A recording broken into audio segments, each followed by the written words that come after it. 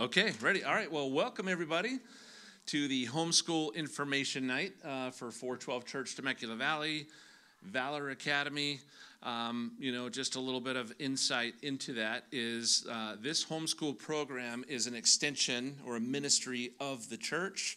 However, this is something that we want to welcome the community to be a part of. And so as we hear from some other speakers tonight, we'll get more detail about how all that works.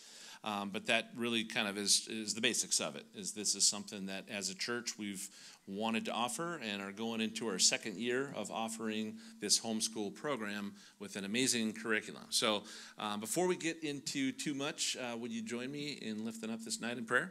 Heavenly Father, we're just so grateful that you have provided us a way to be able to teach our children the important education that they need that is rooted in your word. We know that there is just a lot of evil, darkness closing in the public schools, not only in this area, but in areas throughout the country. And it's a shame that that's happening. And Lord, we just ask you to continue guiding people and pointing them to better educational alternatives. And we just pray that you would continue coming against all the evil that is happening out there. And so we're just grateful for this opportunity that you've provided for us to be able to offer this to families here in our community. And so tonight we just ask that your Spirit would be here with us and helping parents and families to be able to consider the information presented, to be able to make the decision that is really going to be best for their children and their families when considering their education. So, Lord, we lift it all up to you in Jesus' name. Amen. Okay, so, to start off, Valor Academy is what we call the ministry of 412 Church in our homeschool program. And so what we've had before when we're in Murrieta, our other location in Murrieta, we had partnered with Classical Conversations for years, and our building was really just a host building for that program. But we had no control, we had no involvement in the day-to-day or how any of that program worked. And when there came a time where we realized that we needed and wanted to have more of that, it was around that same time that the person that was leading that program and was kind of the liaison for us in that, had come to know about the program called Liberty Education Classical Fellowship that was founded at Calvary Chapel, Chino Hills.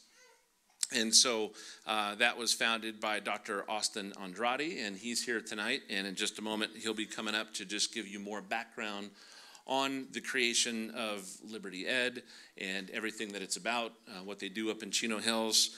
And I just want to let you guys know that for us, it's been an amazing gift because this curriculum and program that was created by them is one that they decided to just give to us to be able to use and to offer our church and to offer the community. This is not a business model. This is not something where we become, one of many licensees. We have been the first, and as of right now, I believe the only additional campus that is offering this curriculum and this program besides Calvary Chapel, Chino Hills. And so for us, it's just been an amazing blessing because it came at a time that was very much needed. And as you know, if you are a part of 412 Church, you understand the value that our church and our leadership, and particularly our senior pastor, Tim Thompson, places on homeschool education and to be able to have education that is rooted in the Word of God and an alternative to what is happening in the public schools all around. If you follow him on our watch or know much of what he's talked about and has brought to the public's attention, we know that there is things happening in schools that should definitely not be happening. And as believers, it's important for us, for one, to want to get involved, to be able to help create change for those who are going to remain in the public school system. But we also believe as a church it's important for us to have an offering for those that want to do something different and frankly want to do something that is better for their children and healthier for them spiritually and in all ways. And so having this ability now, and now to be able to have a say in who's involved, who are the ones that are involved tutoring your children, who are the ones involved in the administration of the program, what goes into it, and anything that needs any kind of resolution, we have a say in that because this is something that is, directly tied to us now, not just a facility usage arrangement. And so now just being at the very tail end of the first year, we found that that's a great thing. It's been a wonderful thing. Now we're here in a temporary location where we have our church services every Sunday. And while this has not been the ideal facility or campus for homeschool groups, when we have our community days here on Thursdays, it's been great considering the lack of space, if you will, that we have. So on one hand, we're very blessed that Far Reaching Ministries has allowed us to use this building in all the ways that we have for every single ministry that we have during the week, including Liberty Ed at Valor Academy. And so when we move into our new building, which will be ready, God willing, and we completely believe that it will, and are praying that it will continue to stay on track. But by the time this second year of Valor Academy starts in August, that will be taking place in our new building in Temecula. So we're going to have a lot more space than we have just here in this room. It's going to open up more opportunity. We're going to be able to bring more to the table because of things that we've learned in this first year. So first year has been a great success. We believe that this next year is even going to be more so of a success. It's going to continue to grow and get better every year, and we're just excited for this partnership that we have. So I'm going to now ask Dr. Andrade to come up and tell you a little bit more about Liberty Education. I'm sitting here and just so in awe of what God is doing in Liberty Ed and this ministry. And I was thinking, what a cool facility this is as we're thinking about year one wrapping up for Liberty Ed here at Valor Academy. And I was reminded of this armor that's over here on the wall. Ephesians 6 says to armor up and to prepare yourself for battle. And this year has been such a blessing being a part of 412 Church. And we are growing in our faith and growing in the dents of our armor. We want our armor to be dented. We want our armor to have some flaws in it because it's been attacked. It's been hit. There have been darts launched our way, and by God's grace and favor, we continue to move forward in ministry, and it's exciting to be a part of. I wanted to just share a little bit about Liberty Ed, the history of Liberty Ed, and the direction that we're continuing to go. So if we can jump to the next slide. Our mission is to guide students and families to rediscover truth, goodness, and beauty, viewing life and the learning process through the lens of God's Word. And there are three guiding verses and guiding principles that we have for Liberty Ed. One, it's focused and rooted in truth. John 17:17 says, sanctify them with your word. Your word is truth. And so everything that we do with Liberty Ed, all of our curriculum, all of our lessons, all of our activities are rooted in the Word of God. Everything is done and designed to be filtered through a biblical worldview. So our students are learning about this year in 412, at 412 or at Valor Academy, they're learning about ancient history. And it's viewing ancient history through a biblical lens. They're not learning about ancient history from a secular perspective. They're learning about it from a biblical worldview. And by that blessing, they can then take that information, that knowledge that's been acquired through a biblical worldview and push back against our culture as a result of that information. We also focus on what is good. Philippians 4:8 tells us all the different things that we need to be thinking about, all the different things we need to be meditating on and praying about. And that's what we do at Liberty Ed. The aim behind Liberty Ed is to focus on things that are good. Now we know, you guys know, that there are many evil things that are launching arrows and are shooting at us to dent our armor. And we're not brushing those things off and only focusing on the happy flowers and the butterflies and things like that. we are covering and addressing those difficult things. We want to make sure that if we're engaging with the culture, we have to be aware of what's happening within the culture. So we're not running, we're not shying away from it. We get to have those difficult conversations with our families. We get to have difficult conversations with even our young people. So it's really important to make sure we're doing that. And then lastly, Isaiah 52:7 talks about what is beautiful. Listen to this. How beautiful upon the mountains are the feet of him who brings good news, who proclaims peace, who brings glad tidings of good things, who proclaims salvation, who says to Zion, your God reigns.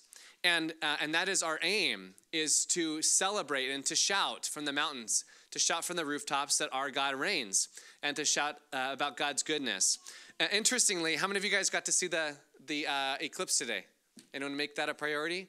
All right, so the eclipse is really awesome, and I was thinking about this even just this morning, and I posted this on social media. There have been many things said about the total eclipse coming today. One of the things said was that the total eclipse was bound to bring all political parties together in a state of awe at the grandeur of this scientific phenomenon.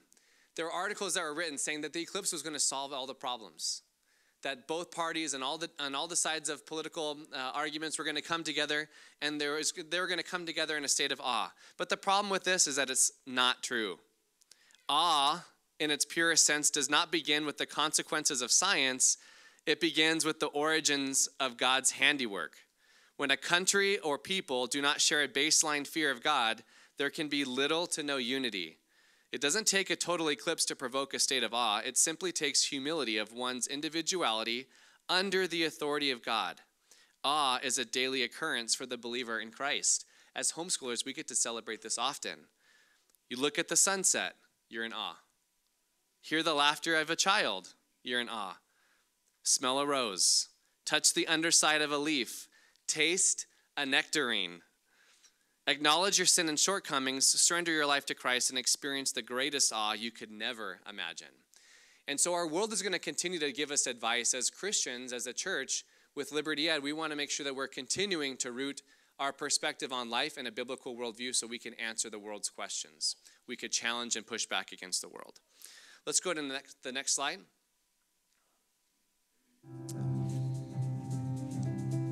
Here's a quick video of what you can expect.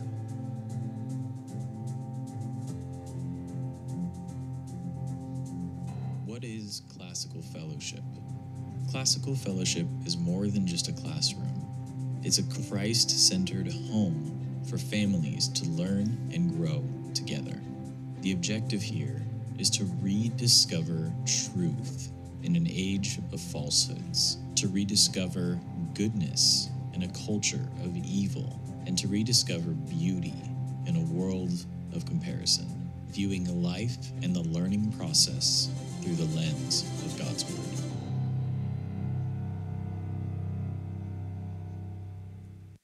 So that video was shot at Calvary Chapel, Chino Hills. The campus is going to look much different in just a few months here at 412 Church, and we're excited to have that happen. But we want to make sure that you guys know, that you guys hear and you guys see all the good that's coming from Liberty Ed. It's just such a blessing to be a part of. Let's go ahead and jump to the next slide. And I'm just going to cover a few of these elements, and then I will invite the director for this ministry, this campus, Chelsea, up in just a moment. So what is Liberty Ed Classical Fellowship? Okay, so on our campus, we're referring to it as Liberty Ed Classical Fellowship. Here it's Liberty Ed at Valor Academy, but we are rooted in a classical education. So when you see that word classical, you'll see it often. We're going to break it down on what that means practically. So first off, it's a ministry that educates through a classical model. The classical model is broken up into 3 triviums. There is a variety of elements that make classical, but it's very different from what we would see in a public education and even most private educations. The term classical is referring to the idea of a trivium, which is 3 stages. The first stage is grammar stage. Grammar stage is pre-K all the way up to 4th grade. That grammar stage is where kids do a lot of memory work. They do a lot of practice. They do a lot of soaking information in because their brains are sponges at that age. They can soak information in readily. Oftentimes you'll see your grammar age kid watching and listening into your conversation, and they're learning. They're learning a lot from you because they're studying and taking all that information in and they're memorizing it. That's the grammar stage. That's kindergarten through 4th grade. 5th through 8th grade is called the logic stage. The logic stage is where they're taking that information that they memorized. Sometimes they memorize that information and they didn't even know what it was. They were just memorizing for the sake of memorizing. They didn't know what they were memorizing. They were just memorizing because that's what they were challenged and called to do. Well, in the logic stage, they get to take that information that they memorize and they get to synthesize it. They get to put this memory work together for the first time, and they get to discover what that actually means. The logic stage is bringing information together, and it's formulating now opinions. The logic stage is also designed because at the junior high level, between 5th and 8th grade, students start to develop their opinions. And for those who have junior high students, you're beginning to see that their opinions are spoken more and more clearly and loudly. And so this age is a time for them to develop a logical mind, logical thought in order to discover a persuasive argument. It's for them to discover the truth. And then you have the last stage, which is 9th through 12th grade, and that's called the rhetoric stage. The rhetoric stage is where the students now have the foundation of memory work. They're able to synthesize those ideas together and draft their own opinions. And at the rhetoric stage, they're able to communicate it effectively, and they're able to teach it to others. So it's really the all-consuming process. It's a classical, timeless process of great education. So this ministry is an enrichment for homeschool families focused on history from a biblical worldview, as I covered before. Everything is focused on a biblical worldview. When your kids come to Liberty Ed, they're going to hear next year about the Middle Ages and medieval times. And with the Middle Ages, they're going to hear about it from a biblical worldview. There isn't going to be any question. They're going to leave understanding what the Bible has to say about each period in time. This is an enrichment ministry. It's a supplemental ministry, and we're going to talk about that just for a moment. There are a variety of ways you can homeschool. Are there any brand new considering homeschooling families in here? Any brand new? Okay, a few of you guys. Okay, so there are a variety of resources for you guys to consider and to use as brand new homeschooling families, and this is a supplemental resource in that you have there. I'll just list a few options. You have a PSA option, which is called the private school affidavit option. As a homeschool family, you file your own affidavit with the state of California, and then they maintain accountability you maintain accountability with them with the state of California. A lot of families choose to go that route because it gives them complete control to be completely separated and isolated from the state. They have complete freedom. Other families choose to go through a charter organization or a homeschool charter. A lot of families choose that option because that charter maintains the accountability. The charter organization keeps track of your attendance, it keeps track of your grades, and it helps maintain accountability in your home. Oftentimes you have an educational specialist that Zooms with you or comes out to your house and helps you with all of your homeschooling needs.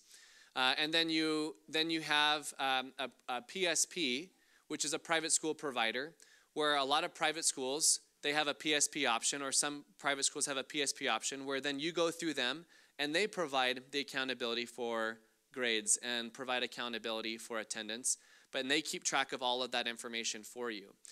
Liberty Ed at Valor Academy is a supplemental program. All of those things that I listed are your responsibility, your decision to make as a parent, whether you go through a PSP, a PSA, or you have a charter school that you go through. A lot of the families at Calvary Chapel, Chino Hills, they have a PSA. They file their own affidavit with the state, and a lot of families have charter. My family uses a public school charter, and we homeschool through a charter. By God's grace, that charter, our educational specialist goes to our church. We get to fellowship with her and talk with her often, and so we have a special accountability with that. It really is to each their own family. Whatever you decide to do, you have the freedom to do that. Liberty Ed is a supplemental enrichment program, which means when you bring your kids to Liberty Ed, they'll have an opportunity to learn the spine, they'll learn the curriculum, but they go home and the rest is on you. So it's an opportunity for them to develop socialization. It's an opportunity for them to learn Bible memory verses. It's an opportunity to learn a biblical worldview from this curriculum. But all of the extra stuff that happens within the curriculum is up to you as a family. A lot of our families take the curriculum and they apply. They grab textbooks, they grab different books, they grab different read alouds. They go through Answers in Genesis or other curriculum models, and they get that curriculum to supplement what they're doing here at Liberty Ed. So, for example, if you're learning about the Middle Ages next year, you're going to be learning about Middle Ages for a few weeks in the curriculum. Well, at home, you might want to get a book like King Arthur, and you read through King Arthur as a family, and you have discussion questions as a family, and that King Arthur book supplements what's happening here at Liberty Ed. Liberty Ed serves as a jumping point for what you guys are doing at the house. All of our Liberty Ed tutors are tutors. They're helpers. They're here to help you in your home. They are not the teachers. The teachers are you. You are the ones responsible for your home. You're responsible for your family. You govern your children. You govern their education. The tutors here at Liberty Ed are here to help you and to support you, but they are not the teacher. You are the teacher. So going on, Christ-centered, Liberty Ed is also a Christ-centered family fellowship created through on-campus classes, which you have here on Thursdays, activities. Director Chelsea will be talking about all of the different activities that happen here. I have seen photos, and they just look like you guys have so much fun. I wish I lived closer so I can be down here more often. You're going to hear about park days, and you're going to hear about field trips. All of those things are part of the experience with Liberty Ed. It's not just coming on Thursdays to the community day, but it's building relationships with other families and through experiences that Chelsea will talk more about. And it's a co-op ministry expecting active parent participation. Sometimes there are co-op groups that the first question they ask is it a drop-off? Liberty Ed is not a drop-off. Liberty Ed requires, Liberty Ed expects, Liberty Ed functions off of parents' participation. So we'll go through, you'll hear about all of the different needs that exist with Liberty Ed here at Valor Academy, whether it's support with our tutors, maybe it's tutor aides, parents that come in and help the tutors get their space set up. Maybe it's bathroom monitors or chair setter-uppers or trash taker-outers or coffee makers, whatever it may be. We rely on parents to participate in the educational process. Oftentimes, we'll even encourage parents to sit in and observe from the background what's happening in the classrooms so you can learn tools and strategies on how to better homeschool your kids because our tutors have experience with that. So we would encourage you to be a part of the process. So I'd like to invite up Chelsea to go over what's actually happening practically on a day-to-day basis here at Valor Academy.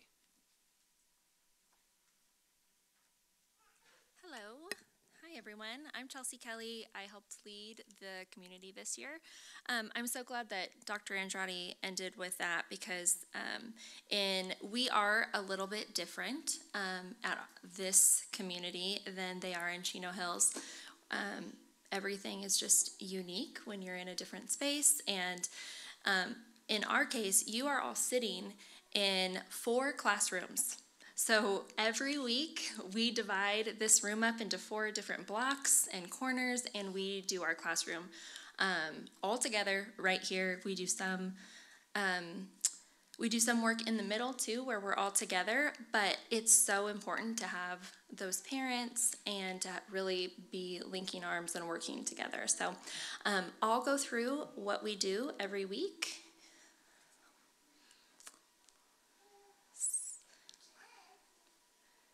Okay.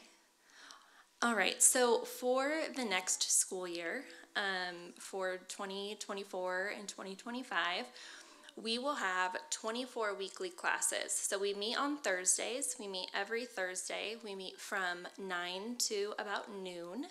And that's current. But next year, we could potentially be meeting from 9 to noon and then doing a lunch period and then having electives. So we currently don't do electives just because of the space we're in. I'm sure that you saw in the video there was some baking going on and things like that.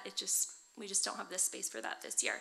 But we do our best to try to fellowship as much as possible and stay together as a group as much as possible as well. But we are hoping for those electives. So that's what you'll see in this schedule. So we start around August.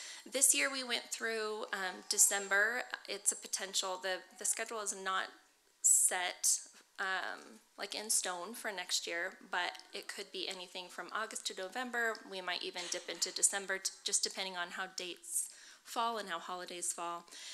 We'll take a break around Christmas time, and then we'll finish up our second semester from January to April. And then we are currently offering pre-K through 8th grade for the next school year, which is exciting because this year we only offered through 6th grade. You can go to the next one. Okay, so the way that we start off our day is, or our Thursday, I should say, our community day, is with family service. So family service is for everyone. We all start off together, and we have a message from one of our pastors, or, hi Janelle, how are you? I'm sorry. We have a message from one of our pastors or one of our trusted leaders, and they come and they lead us in a message. Now, this message is carefully planned out. It's carefully planned out in advance by Liberty Ed Chino Hills. Is that? No. Liberty Ed Calvary Chapel Chino Hills. It's just a mouthful. So anyway, our friends up in Chino Hills, they carefully plan those for us, and then the 412 pastors and leaders, they give the message. But what we do is we just encourage all of our families to come to that and to bring their Bibles, take notes, because that's a really important part of our service. During that time, we'll also do announcements, we'll do worship, and I think that covers family service. Sorry, guys. Okay, and then from family service, we're going to move into our core classes. So for grammar stage, those core classes are made up of our pre-K and kindergarten. That's one class. 1st and 2nd grade, 3rd and 4th grade, and then our logic stage is 5th and 6th, and then we have 7th and 8th. So each of those classes will have between 8 and 12 students in them. This depends on enrollment. This depends on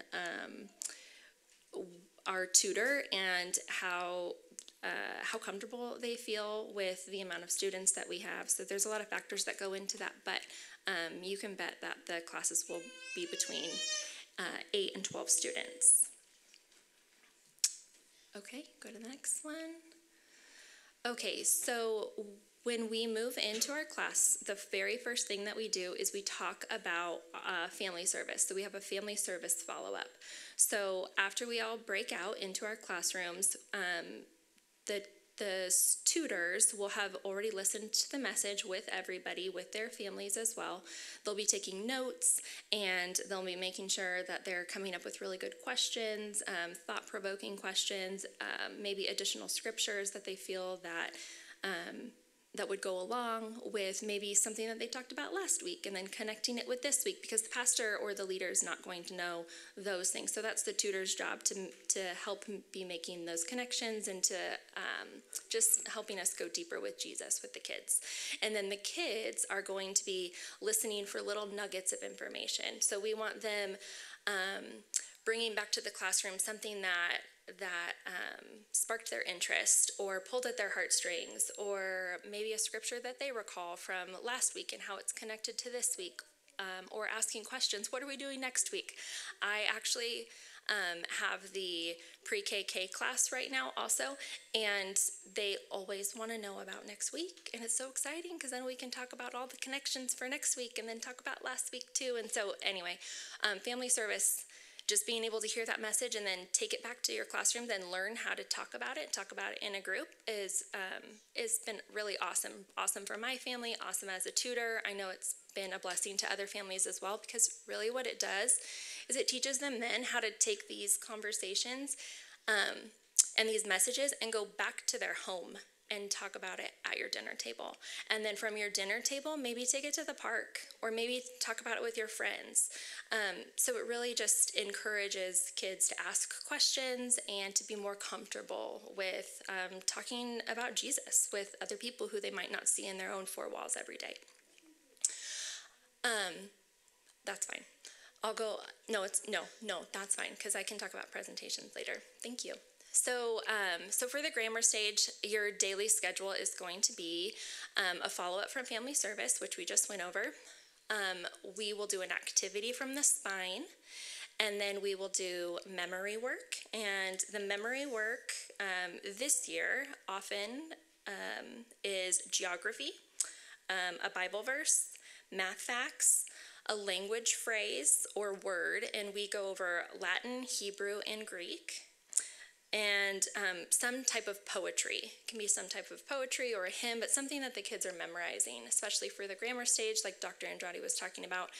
We just really want the kids memorizing and getting used to that, so that maybe down the road, if they hear a poem or a hymn again, they can then connect, like, oh, it's this type of a poem, or it's this type of a hymn, and they're making those connections, even though they feel like at first they're just memorizing something. They just know a song, or they just know a fun little poem that they can tell people. But on down the road, it will serve them well.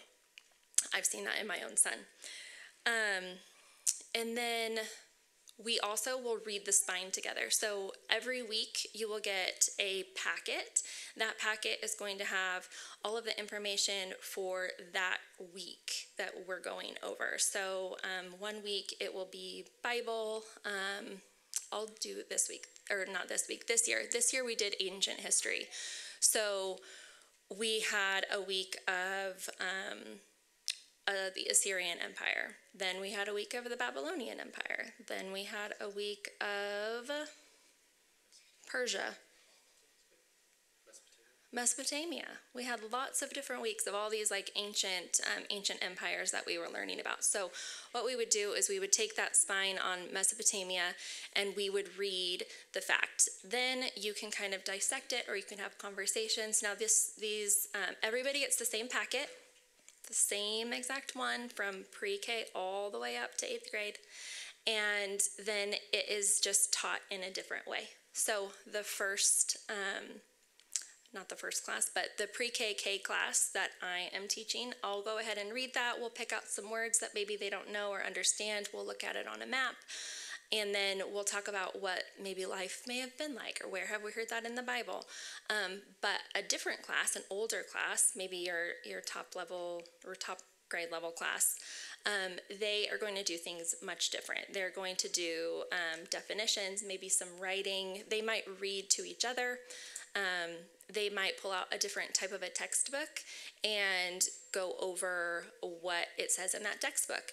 And then they might decide that there's some fallacies in there, and so they need to go over that and maybe put that with the book of truth, with God's word, and see why is this not true? Why should we maybe be having more questions about this? So there's just different. Even though we're using the same material, there's different ways that each tutor is going to approach the material based on their age level. And then presentations. So every class, every student will give a presentation every single week. This is my favorite part, not only because I love hearing what the kids come up with every week and what questions they have for their friends, but also because I'm not comfortable with presentations, and I don't love them, and I never have, but I also never had to do them when I was younger. And so I hope for my kids, I have a 6-year-old and an 8-year-old, I hope for them that because they've been doing presentations now every single week, they will continue to be getting more and more comfortable, and they have a lot more years to become more comfortable than I ever did. So that's why I love the presentations, and I think that they're so useful. You can go to the next one, Kimmy. So we already kind of touched on a lot of these things, but so for the logic stage, which is going to be 5th and 6th and 7th and 8th, we'll have this basically the same flow. It will just be age appropriate. So we'll follow up with family service. We'll read the spine. Then they'll have a discussion. They'll maybe do the same activity, or maybe they'll do a similar activity that goes with the spine, but it just really goes deeper, or, their dexterity is different. If you're doing an art, this year we painted a lion, and the older classes, we're blessed that one of our tutors is an artist, and so she took them through like step by step of doing this lion painting, and these lion paintings that these kids did were amazing. Now, I have a lot of confidence in my pre-K kids, but I just knew that they weren't going to be able to do that art project. And so we came up with something different. And we all still had a lot of fun, but we were just doing different things at different age levels. So the logic stage also has memory work. This year, our memory work pretty much stayed consistent across all of the grade levels, but that doesn't necessarily have to stay that way or have to be like that. So with the memory work, your older kids could be memorizing something much more complex for math, while your younger kids are memorizing something that is still very useful and you need to know, but is maybe not as complex. And then it's the same thing with presentations. They'll have a presentation every week as well. It may not be like the kindergartners, but it will be something maybe more along the lines of, so we learned about Mesopotamia last week. So for next week, I want you to go ahead and present, or I want one student to present on maybe the clothing for Mesopotamia. I would like another child to come up with somebody out of the Bible who would link us back to Mesopotamia. Or then another one could be, was there war during that time, and what were the weapons that they used, and why would they use that? Where did they get the materials? So each child can present on a different topic that has to do with the topic with Mesopotamia from the previous week, but it continues to just take the kids a little bit deeper into that subject matter for that week. Okay, you can go to the next one. So fellowship lunch, that's from 12 to 12:40. This is actually at our Friendsgiving, this picture is. But we do try to have lunch together as much as we can. Actually, our presentation time, at least for my class, has really become like a lunchtime for us. Because the kids have a snack during that time. And then afterward, we go to the park. And so we have to have more snacks then, because these kids have been locked up in a room for 3 hours. But next year, we're really hoping that we can all have a dedicated lunchtime to all do lunch together. Go to the next one. This last year, we did a Christmas program. It was a lot of fun. We had a team of moms. That's why it's so important to have support and to have a lot of people working together. And if you know that you're strong in one area, please step forward, because there are other people who are not as strong in putting together an entire Christmas program. The Christmas program was really fun. Each class had something that they got to do. We all did another portion together, and the kids they did a great job, especially given the space and given the amount of time that we had to work on these things. It was really fun. And then we were able to all fellowship afterward. We also do park days. So because we don't have a time that we can all have lunch together, we decided that we need to go to the park and just have fun and play and get out the wiggles. And the moms can talk, and we can either talk about whatever we want, or while the other kids are playing and then they're not coming and asking us a billion questions, so we can just kind of decompress, or we can get together and talk about curriculum or what we're doing for the next year. I think the park is really where a lot of those conversations happen, where it's just the families are supporting one another.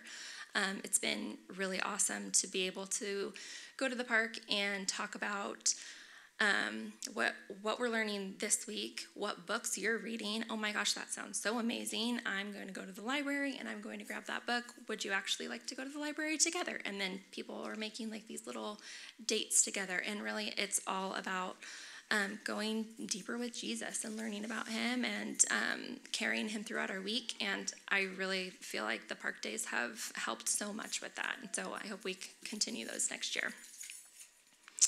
We also did some nature hikes this year. Those were really fun. This is at the vernal pools in the Santa Rosa Plateau. It was a very muddy day. We had lots of spills into the mud, but it was really, really fun.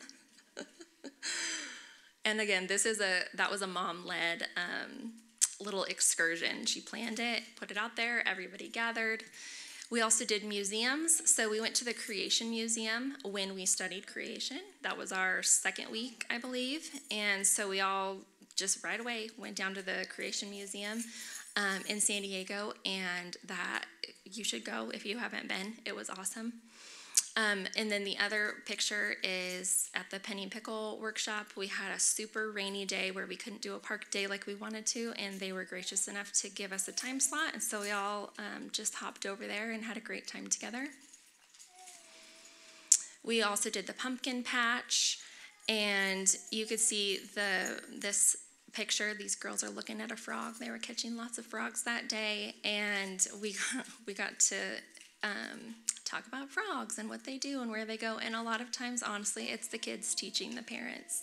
Like, I don't know anything about frogs. I know that they go through a metamorphosis, right? Because I know this song. What is it, Jack Harmon?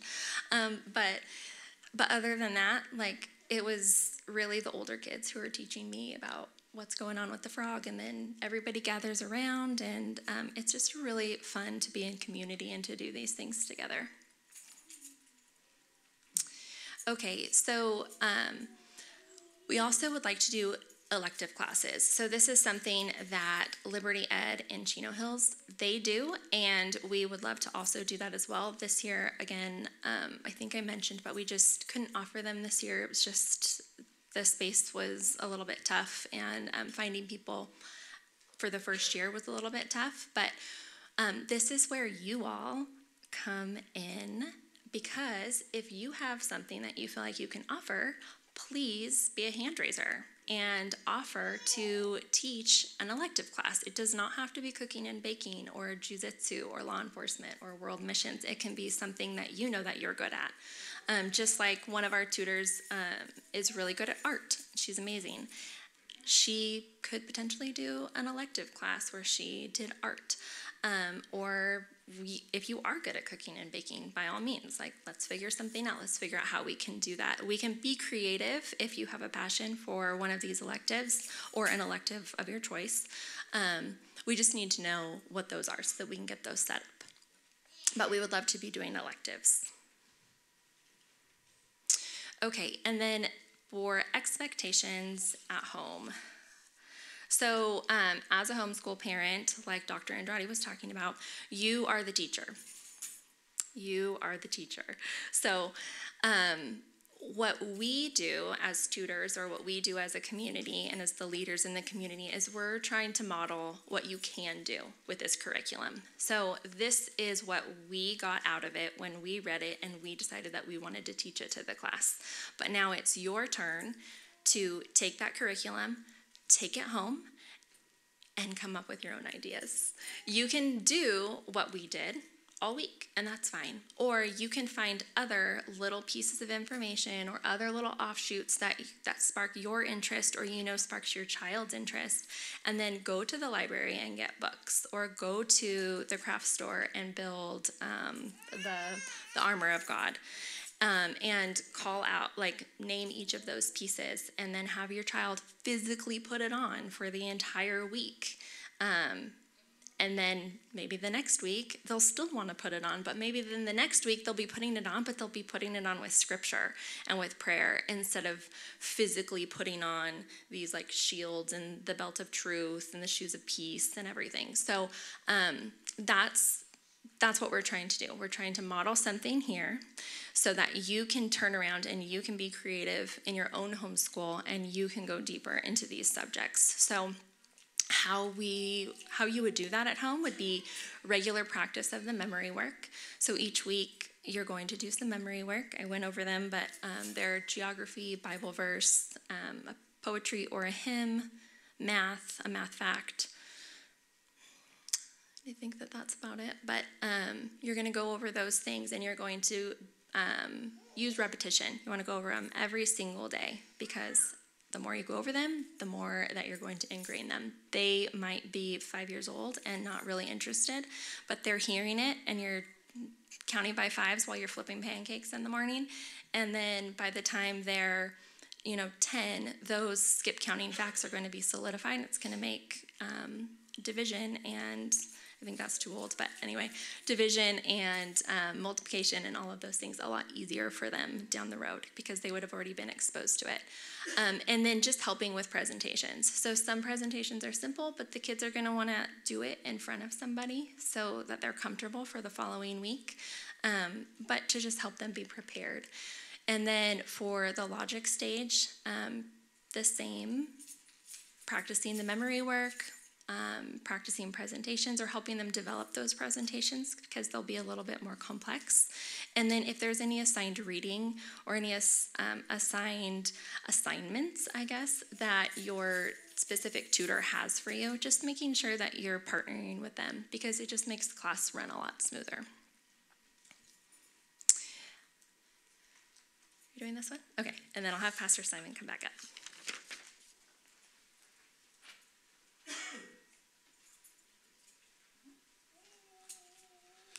All right, well, thank you, Chelsea. Chelsea really has been an instrumental part of the program this year, and as just a perfect example of a mom who wanted to be able to see this as an opportunity for her children and to be very involved and hands-on. And so we're very thankful for all her contributions this year. And thank you for going everything that you did tonight.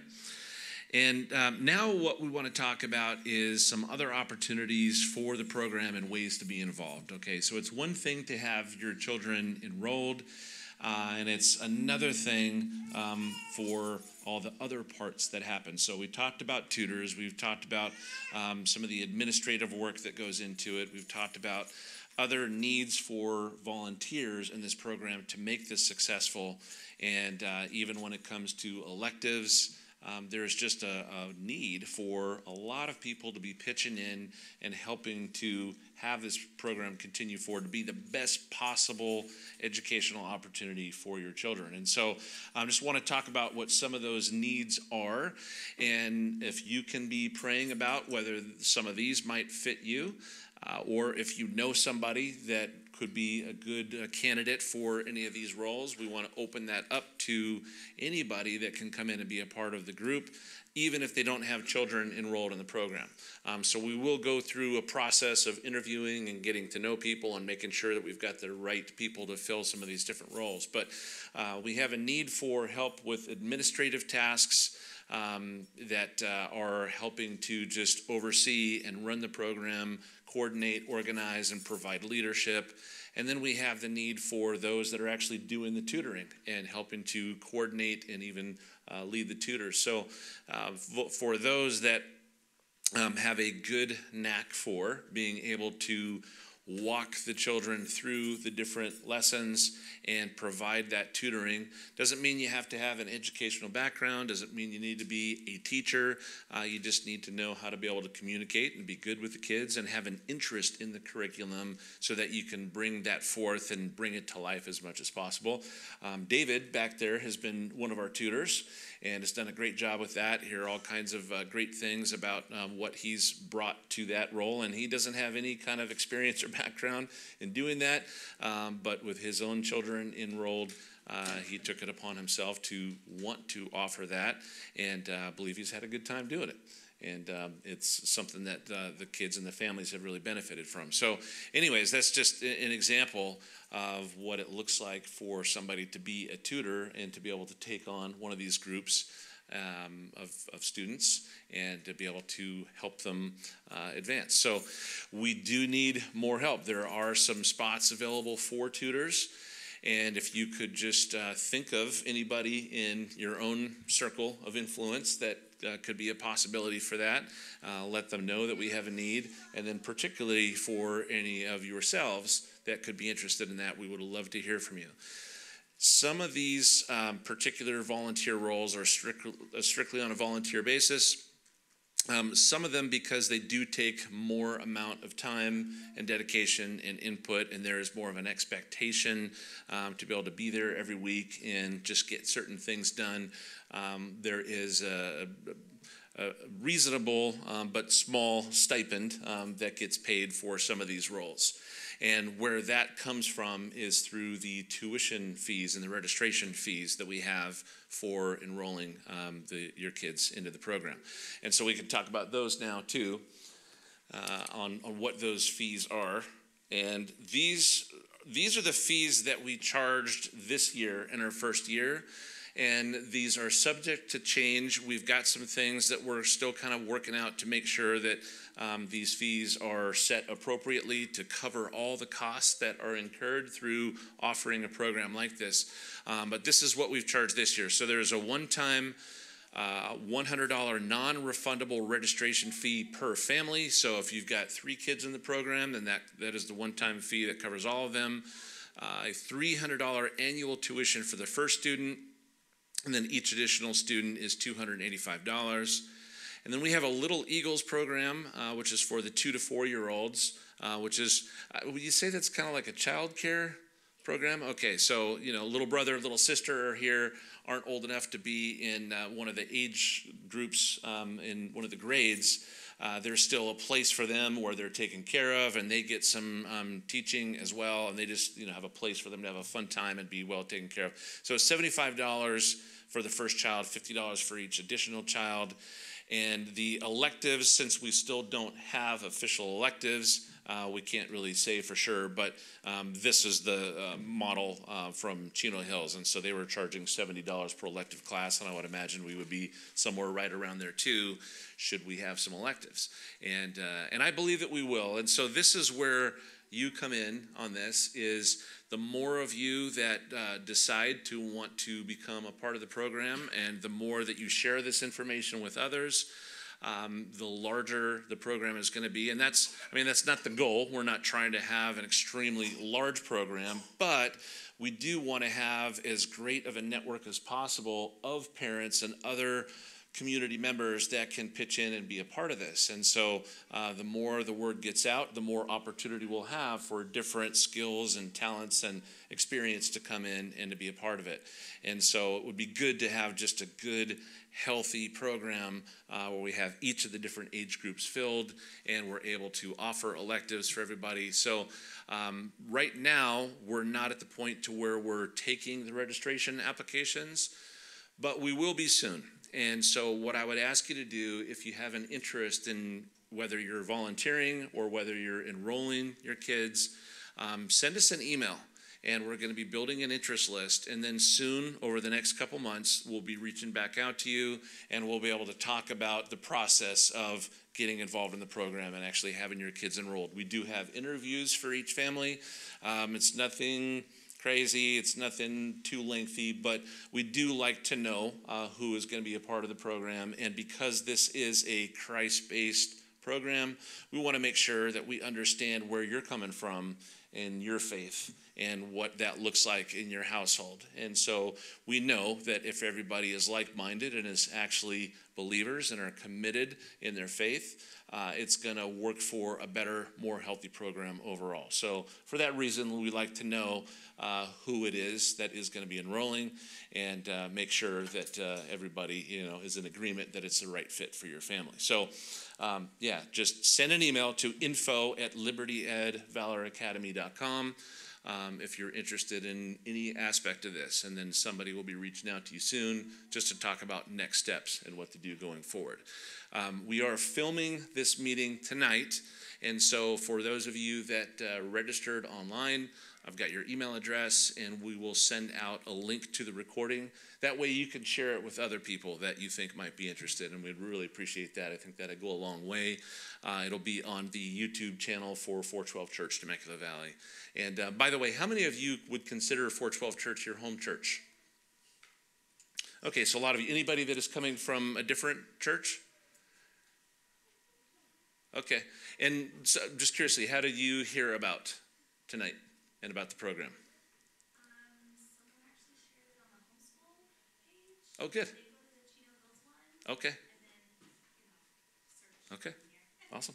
All right. So we'd love to hear that, and we want more of that. And we really do want this to be something that is available to the community. Like I said, this is an extension or a ministry of 412 Church. Valor Academy is actually set up as its own organization. It has its own board of directors and is run independently in that way.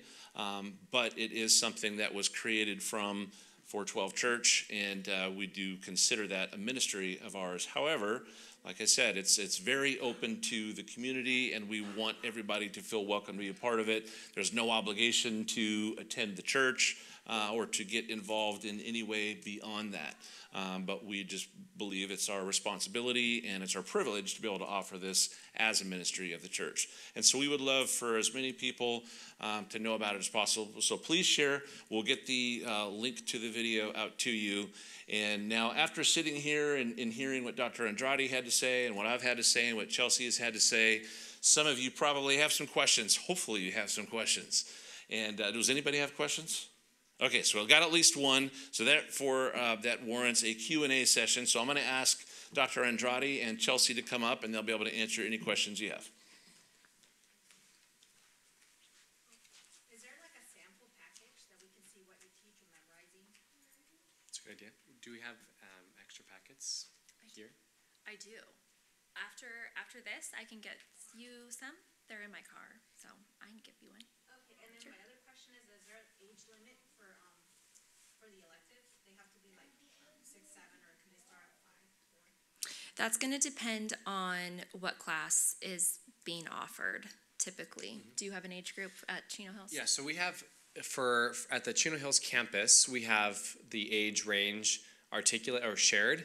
So if it's a littles class, like we have one class called the Little Zions class, and Little Zions class is a basic learning class where the kids are learning about planets and plants and animals, and it's really targeted for like the 4 to 6 year old.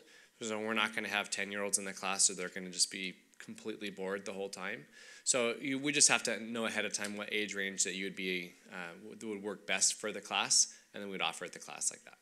And then last question, can you be there every time? Can you come with your child? You said it's recommended, but is there going to be a problem if I'm going to sit with my kid every time I bring him in? So the question was, I bring him every day, and can I sit with him okay. in the classroom? Yeah, so can you come every day and sit with them in the classroom? But every community day? Yes. Yes. So as Dr. Andrade mentioned, it's not a drop-off program. So yes, you will come every community day, and you'll come with your child. In this particular community, at the Marietta campus, the 412 campus, the parents, because we're all in this room currently, everybody is together. And so you will be sitting with your child. And I know that our tutors for this year, we like that because it makes it more hands-on with the parents, and they're able to help. So in some classes where you have the younger kids, it's nice to just have some parents saying like, it's time to settle down, or let's go sit over here, or have you seen this thing, instead of running around the classroom or being distracted because the noise level is a little bit higher. Now, next year, we're hoping to have more secluded areas for each of the classrooms, and then there will be more jobs for parents. So while you might be there with your student for a little while in their classroom, you might volunteer to staple packets for us for the next week, and so you might be asked to go in a different area to do that, but we do want everybody on campus with the students every week for Community Day. Let me jump into that question too. That's a really good question. I think it goes into two directions for me. One, yes, you should always be here. Like that's what we're excited about. Is this is an active parent involvement ministry, organization, opportunity. So we would actually be discouraged if parents didn't show up. So we want to make sure that parents are actively involved. Number two, we also have a responsibility to teach our kids how to be independent. So if your little one grows to be dependent on you being there, then that would be an opportunity for us to grow, right? For your kid to grow.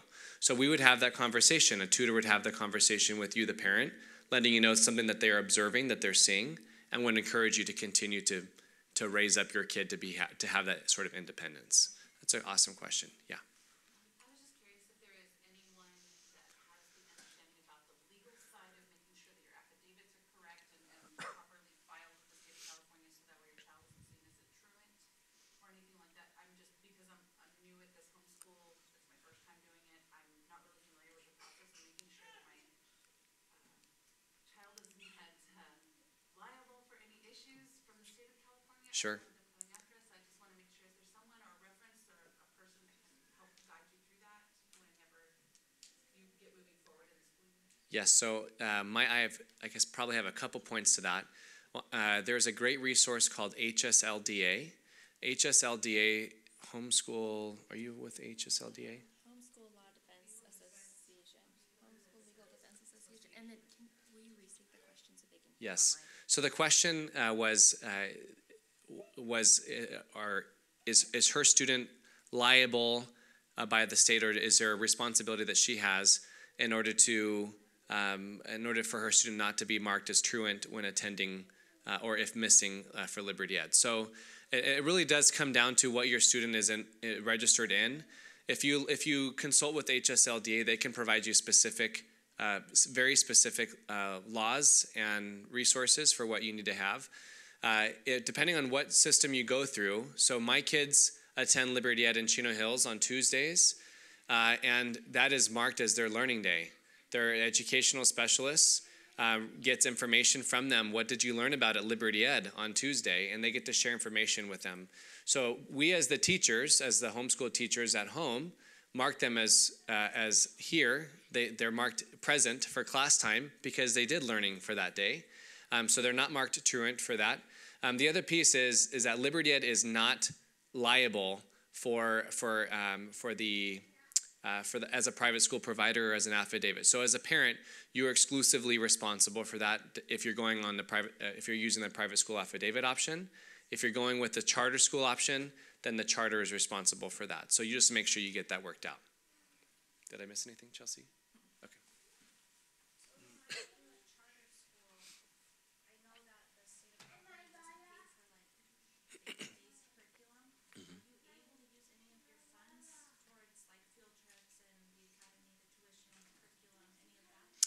So the question was, can we use state funds through a charter in order to provide, or in order to use toward Liberty Ed? And the answer, we do not use any school funds for Liberty Ed. If Liberty Ed goes on a field trip and you can coordinate with your educational specialist through your charter. So for example, some families have gone to the safari park. Our family went to the safari park 2 weeks ago, and our family used school funds to pay for that safari park for my kids and my wife. So you could use school funds, and you can coordinate with your community where you're wanting to go, but you won't be able to use state funds for anything Liberty Ed related. Yeah, it's probably going to be different for this area. In our area in Chino Hills, we go through Sky Mountain. A lot of families use Sky Mountain and Granite Mountain. Is that down here? I haven't heard of that one. Down here we have Mission Vista. Okay. And Sage Oak. Yeah, so there's Mission Vista in this area. There's Mission Vista and Sage Oak. At Liberty Ed, 412 Church in Calvary Chapel, Chino Hills can't endorse or won't endorse any sort of public school when it comes to getting your kids or families involved. But do the research on your own as far as what charters provide, what sort of resources they provide for your family. If that's a good fit, some families choose to go that route. It works for a lot of families, and other families don't. But I know that in this area you said Sage Oak and Mission Vista. Yeah. Good question. Keeping me on my toes. How well does the curriculum transfer, say, to another homeschool plan or even a public school? Say we move out of the area. So the question is, how well does the content transfer if your child moves out of this area, goes to another location? That's a great question. I think it would be the equivalent of saying that learning transfers. Learning follows you. There's no loss when it comes to great learning. So this year we studied ancient history at this site, and next year we're going to be going into the Middle Ages, then the Renaissance, and then American history. And so those are a cumulative experience over 4 years. It's going to be great. Now, you may leave from this site after leaving Middle Ages and go to, you might move up to Chino Hills. And at Chino Hills, we're just 1 year ahead because the Murrieta campus started a year behind us. So you may leave Middle Ages and jump right over to early American history. But truth is truth, and learning will follow you. So there isn't going to necessarily be a learning loss. Many studies have shown that students that leave homeschooling and go into another form of education, say it's private school or public school, if it's done right and it's done well, your children will be advanced because of that learning is a best practice. The learning ratio from the public school is 1 to about 42. The learning ratio to private schools is 1 to about 25 to 30. Liberty Ed, that's why Liberty Ed will always pursue having a class ratio of 8 to 12 students, so that learning ratio is much lower. But the homeschool family, the learning ratio is 1 to 2, 1 to 3, and if you have a dynamic family, you might be 1 to 6 at the most, or 1 to 7. So the ratio of teacher to student is much better, which gives you opportunities to answer your kids' questions and be able to provide answers to them. Thanks. Any other questions? Yeah. For the, is it like little eagles? Yeah, the little eagles. When I'm with her in the class, where are they? Where the little eagles is the question? So they'll be somewhere here on campus. So right now, we are utilizing the space downstairs or the space near the elevator, which we block off. We block it off, everyone. And then they'll get like little daily field trips, community day field trips, and they can walk around here to just stretch their legs and get out of their little space and then go back. But they'll be on campus somewhere. So when we move into the new building, there'll be the classrooms, and then there will be a designated space for those kids. Yeah. Does the $100 for the registration fee, does it go towards the tuition, or is that on top of? The tuition is on top of the $100 registration fee. Yeah. So she asked if the family registration fee goes toward tuition, and it does not. So there's a registration fee, that's that $100 per family, and then you have your tuition per student.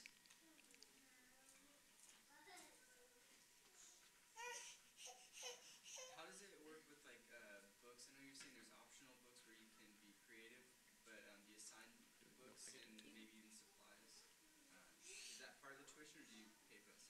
So the question was, how does it work for books? Are books considered part of the tuition or included in the tuition? The tuition covers the curriculum. It provides us with the curriculum, and oftentimes families use that curriculum as a jumping point for other literature. So you could look at different organizations. You can get connected with other families. You could even email us that info@libertyedvaloracademy.com, and we can redirect those questions to Chelsea or one of the tutors here at this campus. But you could also email libertyed@calvarycch.org. And when you email libertyed@calvarycch.org, we can get you plugged into different resources like that material. So we can help supplement the curriculum with great reading and at home. So no, we do, the extra books would be on you as the teacher to research and to find what best fits the curriculum. So for example, if we're studying ancient history this year for Liberty Ed, it would not be ideal to spend quality time as a family reading about the Civil War in the United States. It's history and it's truth and it's good. It's not going to return void, but it would be best to read material that's rooted in ancient history. So you have the year consumed with ancient history, because when we get to the American history, that'd be the perfect time to read all about the Civil War. But I would recommend getting affiliated with different homeschooling groups, so you guys can learn what literature there may be, what books would be recommended, because really being a part of a community helps direct those decisions, because really you're running blind or you're running into an ocean. You're swimming in an ocean of curriculum and material. It's best to have a community around so that they can help direct you guys to the best stuff. Okay. Yeah, libertyed@calvarycch.org is a great resource. Yeah.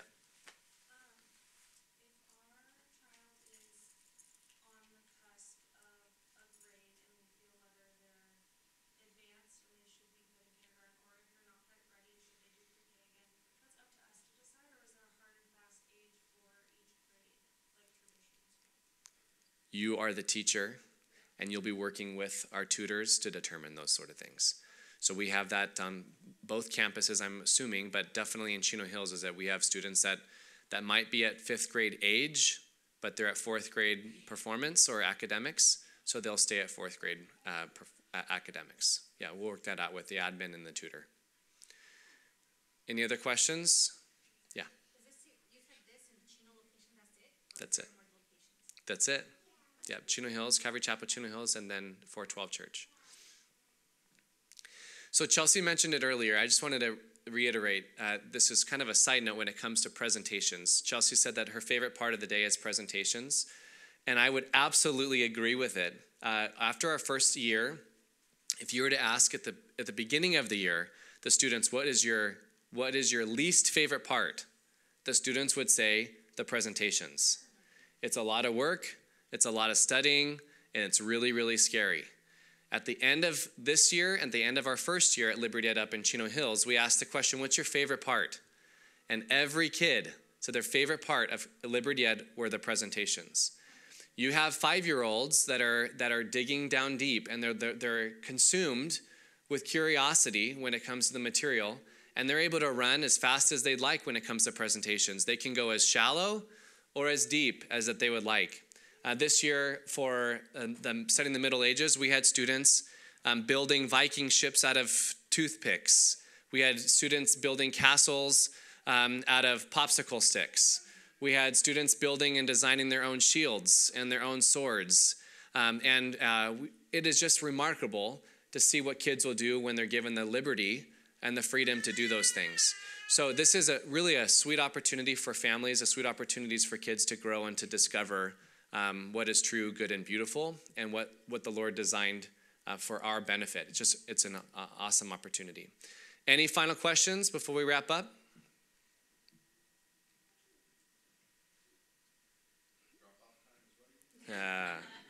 There is no drop-off time. Yeah. What's the ideal amount of time spent each day at home doing the curriculum? The question was, what is the ideal amount of time spent each day doing the curriculum? And I'll say my answer, and I would invite Chelsea to jump in on this one too, as the homeschooling mom. The curriculum that you'll have on Liberty Ed days will take about 3 hours to get through. Chelsea went through the practical side of the day, what you can expect. It really is going to be up to the parent to decide how you want to use the curriculum to guide the learning at home. Typically, a homeschooling day will be anywhere from 3 to 6 hours of practical instruction time or practical hands-on learning opportunities. But really, the parent decides how you want to best use the curriculum and how it guides. You can come to community days on Thursdays, and you look at the curriculum at 9:30, and you stop looking at the curriculum at noon, and that's all the time you look at the curriculum the whole week. Or you can come to community days and look at the curriculum at 9:30 and stop looking at it at noon, and then use that as a jumping point for the whole next week's worth of curriculum. So it really is up to you. Chelsea, did you have any thoughts on that?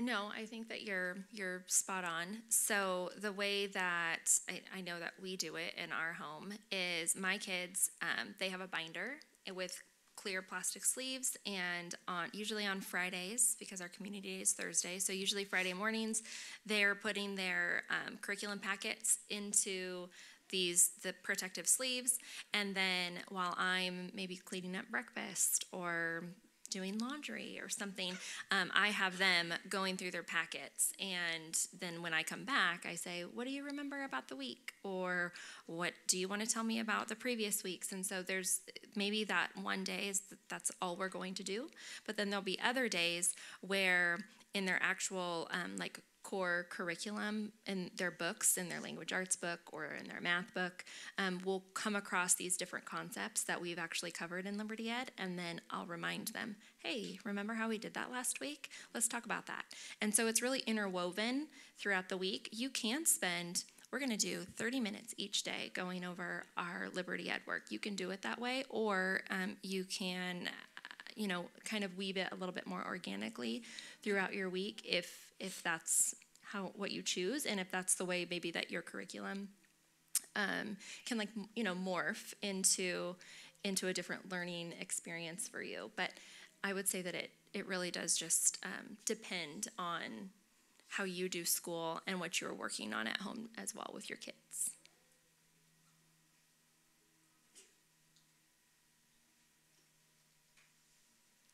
All right. Pastor Simon, want to come on up? And if you guys have, Pastor Simon mentioned that Mr. David is in the back too as one of our tutors. Chelsea served as a tutor and as a director for this year. If you guys have any questions for them as tutors, feel free to ask them. If you have any questions for myself or Pastor Simon, we'll be around for a little bit to answer any questions you guys may have as well. All right, thank you guys. And actually on that note, I wanted to volunteer some other of you that are current Valor Academy families to be able to answer some questions too, if you're willing. So can I get some hands of who currently has kids enrolled in Liberty Ed at Valor Academy? Okay, so we've got a few families here, and for those of you that are new to this and have some questions, maybe while you have a little time before you get in your car and go home, if you guys would be willing to stick around for a few minutes, maybe you can answer some questions just about what your experience has been like. That would definitely be very, very helpful. And like Dr. Andrade said, you can come and talk to myself or he or David or Chelsea. And I also just wanted to touch a little bit again on the cost aspect of things, just in case I didn't go into enough detail. I did say that those are subject to change, and they are going to change, and I don't know exactly to what degree yet, but expect maybe 10 to 15% higher than what is shown on what we did this year. And as soon as we have that information, we'll let you know what that is. But we learned this year how to really make sure that we are charging just the right amount, because this is not a profitable operation. This is not a money-making type of thing that we're doing. Really, this is all going back into the program. So every dollar that is charged is going towards something for the program itself. So as I mentioned, that there are some stipends that go to some of the admin roles and the tutor roles, but printing of all the curriculum every week for all the families, there's a big cost there. There's insurance. We have to have liability insurance for every family that is a part of it as well. Not to mention just other supplies, accountant for handling the books. And so there's just lots of things that go into running the program that all takes money. But if you think about it, even if you've got a couple children and you register them for the first year, you pay your $100 registration fee, or if it's going to be $125, or maybe that'll stay at $100. I don't know. But let's just say, for example, you spend $750, $800 on a year's worth of this curriculum and this program. That's still a pretty good deal when you think about what that means for this investment into the education of your family. So we're doing everything that we can to control the costs as much as possible and keep them very reasonable and low. And yet at the same time, we found as costs go up in the world, that they're going up for all of us. And so we need to adjust that accordingly. So whatever that amount is going to be, just know that the amounts are based on the needs, making sure that we're just covering those needs and can continue moving forward in a healthy way. So anyways, more will come about that soon. There's some refreshments, some fruit downstairs, and some drinks and other snacks. So stick around if you would like to and help yourself to some of that, or take it with you on the road. And we hope to hear more from you guys soon. So have a good night, and thanks for being here, everybody.